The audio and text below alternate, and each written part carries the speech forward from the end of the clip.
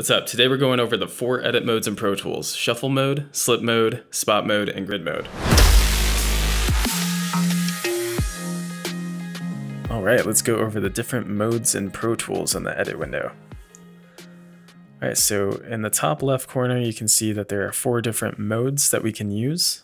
There's Shuffle, Slip, Spot, and Grid. Alright, so we'll go over what each of these does. Right now I have just a few different tracks here.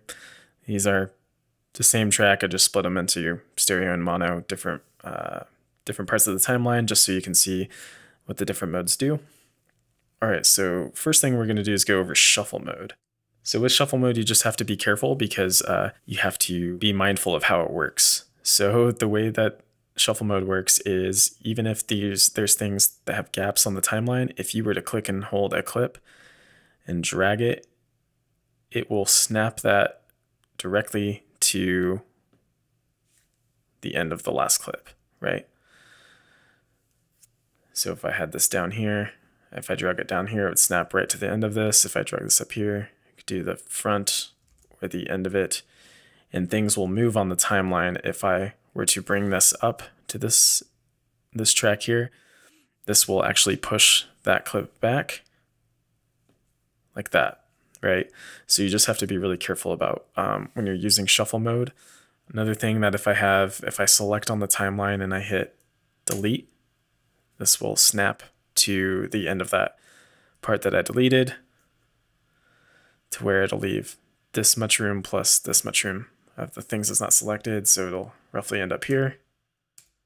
And it does, right? So that is what Shuffle mode is.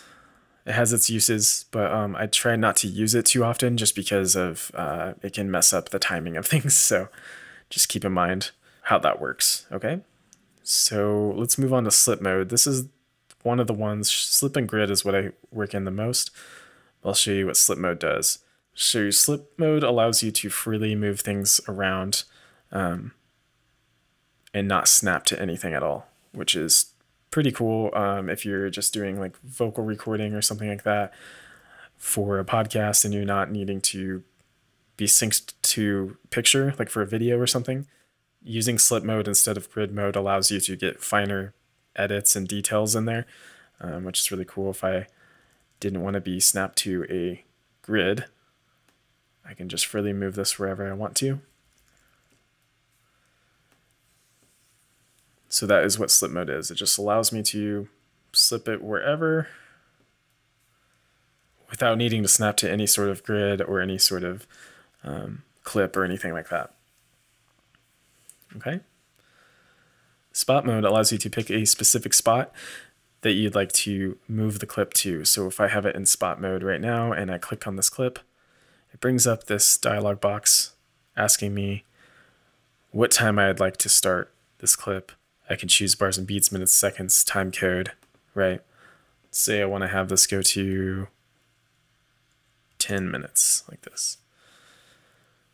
Okay, hit OK.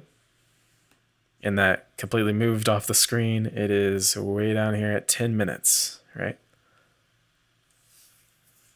So if I wanted to have this go back to 0, I just click on that. This dialog box pops up again. Just have it go to 0, hit OK. It should be at the beginning, and there it is. So spot mode just allows you to spot specifically what time on the timeline you want it to go to for that clip. All right, and then there's Grid mode, which is the one I use the most, especially for video. And this allows you to snap to these grids here, these lines that are showing up on the timeline. Those are actually grids. So if I'm trying to move back and forth, it actually snaps to those grid lines, right? So that is what Grid mode is. The great thing about this is you can set your grid to whatever you want. It's really handy for video because you can set it to frames, right? And even half frames, quarter frames, subframes, things like that. Or if you're working on music and you're using bars and beats, you can snap it to the bars and beats. So you can have it exactly on the downbeat of something, or however you want to do that. I work in timecode for pretty much everything. So that's what I'm using here. And I just have it set to 1 frame. So each one of these little grid lines is 1 frame apart. So I can just do that frame by frame in sync with the video that I have. And again, let's go back to slip mode. Even with those grids here, I'm not snapping to those grids, right? So sometimes that comes in handy with edits where I can switch back and forth between grid and slip. If I want to do really fine edits and don't want to be snapping to a grid. But if I want to have something snap to the grid, I just do that, right? So there you go. If I have this spaced out again, just like this, you can see that shuffle snaps these to the end or the beginning of a clip, right? So that was to the beginning. This is to the end of the clip, right? Let's do undo. If I just wanted to get rid of space here, which is kind of cool, even though it messes up with the timing on the timeline, if I would just want to get rid of the space and didn't want to snap it to the very end of the clip, I could just make a selection, hit delete, and it snaps. Basically just deletes anything on that track of the space that you had selected. It deletes that space, but only for that track. So that's where it can get dangerous, is if you don't have multiple tracks selected, then it will only do this track. If you have multiple tracks selected, it'll get rid of the space in every track that you have selected like this. So this clip will move up and this clip will move up like that. All right, let's undo that. Slip mode, like I said, you don't snap to anything. You're not confined to the grid at all. And you can just freely move around wherever. Spot mode, you click on a clip and tell it where to go, basically, right? So let's say I wanted at 1 hour. Hit OK. Zoom out. It's way down here at 1 hour. Right, we can see up here it's at 1 hour. Let's do undo. In grid mode, snaps to the grid that you have selected, and you can change the grid amount here. Okay, if you don't want to see those grid lines, you can click this right here where it says grid and get rid of it. However, you're still snapping to a grid. It's just not showing the lines. I like to have the lines showing, just personal preference.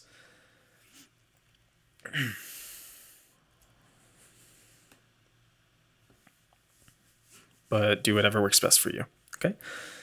So one other thing I want to show you is that there's actually 2 types of grid modes. There's absolute grid and relative grid. So right now we're on absolute grid where it's snapping to the exact grid of the timeline, right? But let's say I was in slip mode and I had it kind of just like right here, right?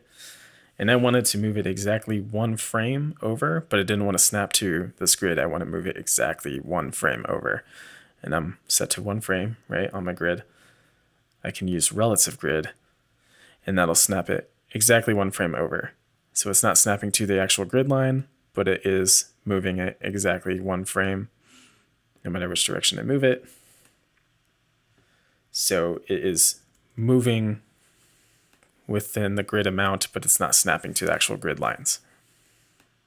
And go back to absolute grid, and that would actually just snap to the grid line right there, right? So again, relative grid, if I move it 1 frame over, see it's in between the grid lines. If I choose absolute grid, it's going to snap to one of those lines, right? Just wanted to show you that if we were in shuffle mode, we hit delete, it got rid of all that space on both of these tracks, or all 3 of these tracks. Hit undo. If we do that in slip mode, hit delete, it doesn't do that. If we're in grid mode, it doesn't do that. If we're in spot mode, it doesn't do that, right?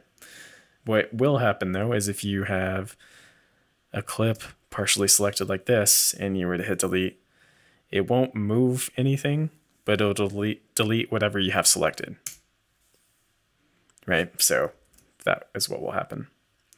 Same with slip mode, that will happen. Same with spot mode, that will happen.